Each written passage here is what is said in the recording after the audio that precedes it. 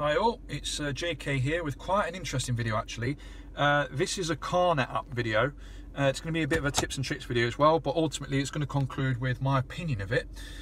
Now, I've found some interesting things out as we've been going along with this.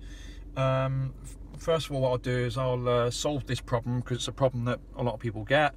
What you have to do is you have to go into setup, then you have to go into WLAN, which presumably means wireless LAN.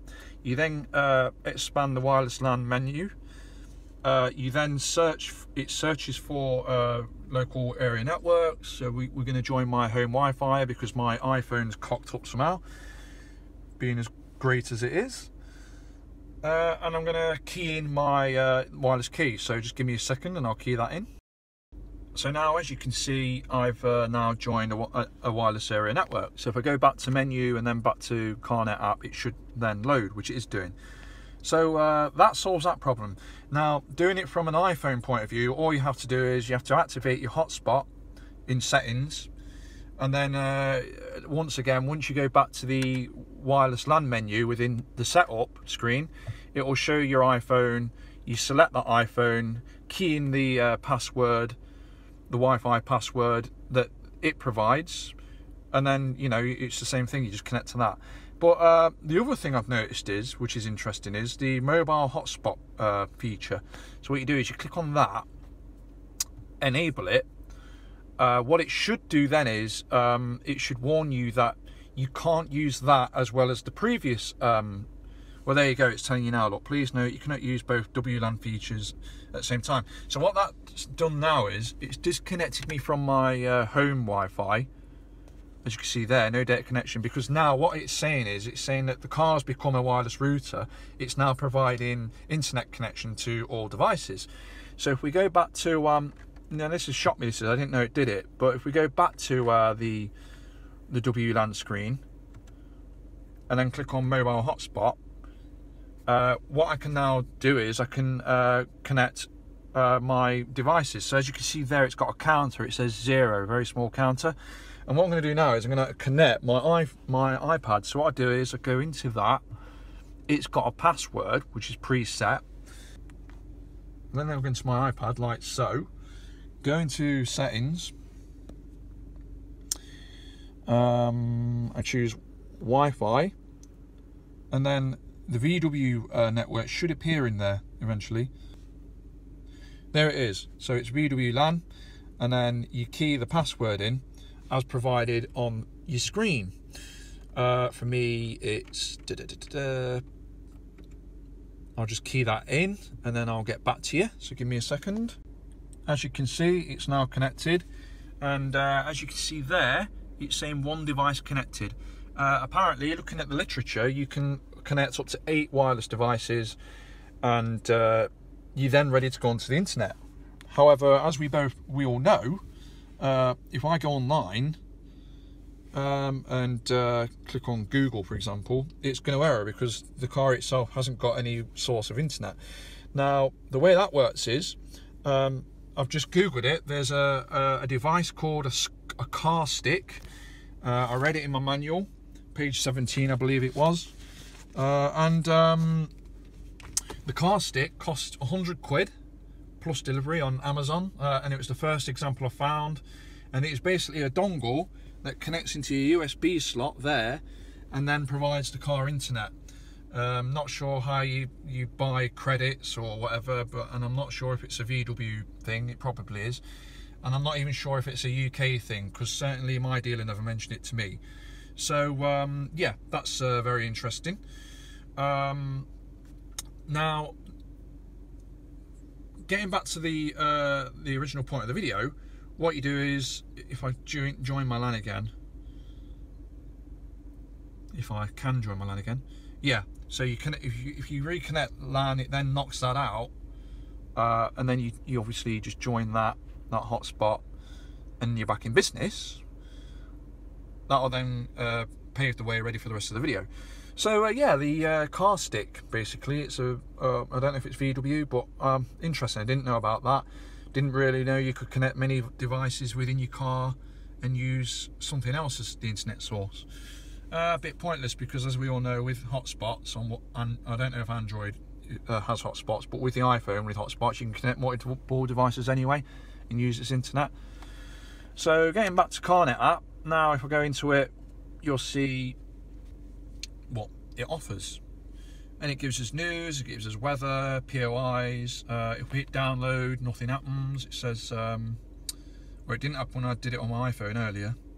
Yeah, no online updates available, which is interesting. So what does that say? That VW don't support this version of it anymore, which is a bit crap if that's true. News.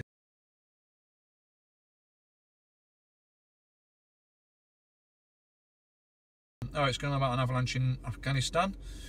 Go back. Parking, petrol stations, you know, all the usual. Now, these features are all offered either as part of Apple Maps using App Connect and CarPlay, and obviously they'll be better than that, or Android Auto, presumably through Google Maps. Also, when you run out of petrol, the navigation system kicks in, and it asks you if you want to navigate to the nearest petrol station. So long as you keep your navigation system up to date via their website, you should be laughing. So basically, where CarNet is concerned, it's a bit of a pointless feature. I've never used it. I never will use it because I've got App Connect, and App Connect works brilliantly for me. Now, what I'm going to do is I'm going to demonstrate where App Connect fails.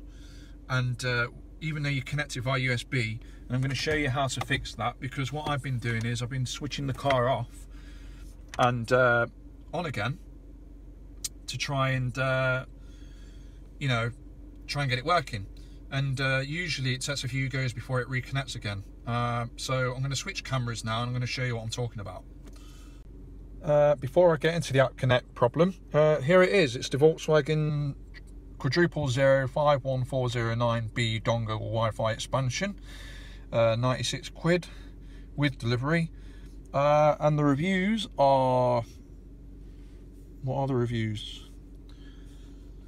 Pros, simple and easy to fit, starts quickly, blah blah blah. Cons, more expensive than similar products, blah blah blah blah blah blah blah. So yeah, there you go. You probably didn't know that, because I certainly didn't know that. It's bolt out the blue. And it's all because I read the manual. And the only reason that was so is because I realised I could connect my iPhone to the CarNet system, and that was providing the hotspot, not my iPhone. So yeah, it's very, very interesting. Yeah, back to the App Connect problem. Right then, so as you can see, I've connected my iPhone by USB. And we're still getting the welcome to App Connect, please select a device message. Very rare this happens. This is the 4th time it's happened. It's probably happened because I've been messing about with CarNet app. I found the other day also it happened when I was playing with Bluetooth. Bluetooth seems to be useless on my car. I can't seem to get these two talking, but that's fine because I don't like Bluetooth anyway, never have done. So now, the way I've been getting around this previously was I kept disconnecting the phone from the USB, switching the car off, switching it on, putting it back together again, and if it happened again, then I'd repeat the cycle, and eventually it worked. Earlier when I did this, I found another way of doing it was you go into setup, then you select a device, then you go iPhone,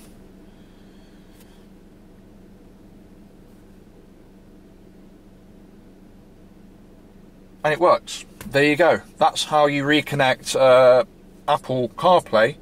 I can't speak for Android Auto because I just don't know. But that is how you connect your steaming up in here a bit, so let's just turn some air on. That's how you reconnect Apple CarPlay to your infotainment system. And yeah, it's as simple as that really.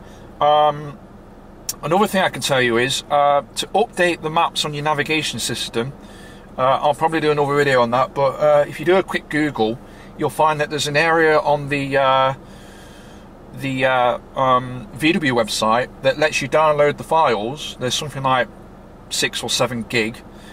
You can then transfer. You download the files in a compressed format. You then decompress the files on the SD card stick, and then you just plug it in and it works. So that's how you update your maps as well.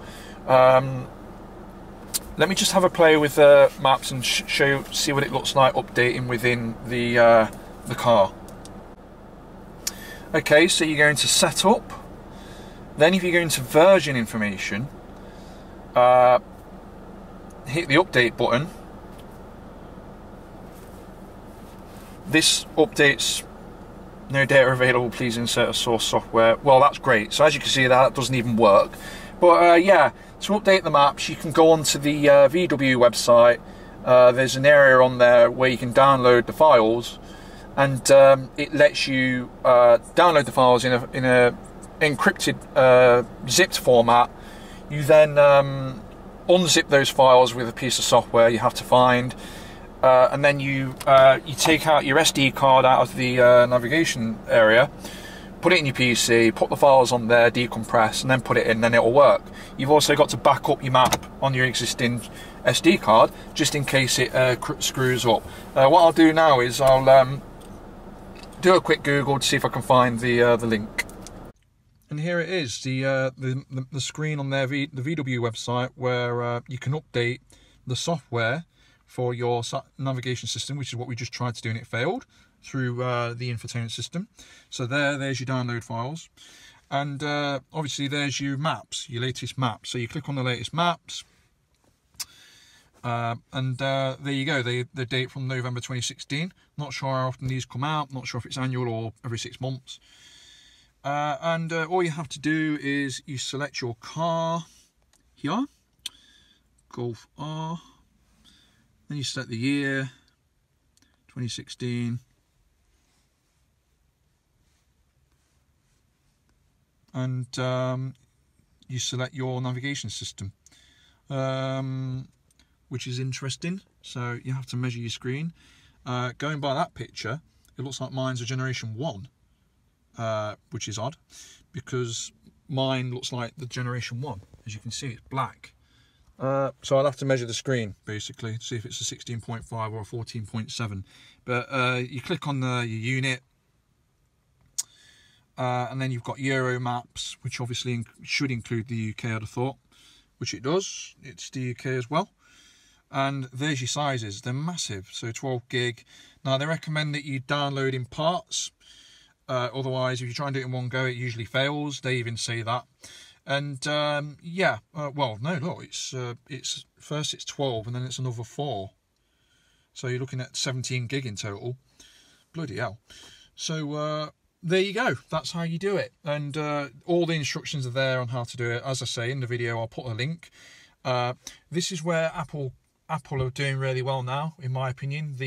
The map, the latest map, as I showed you in my last video, it works really well.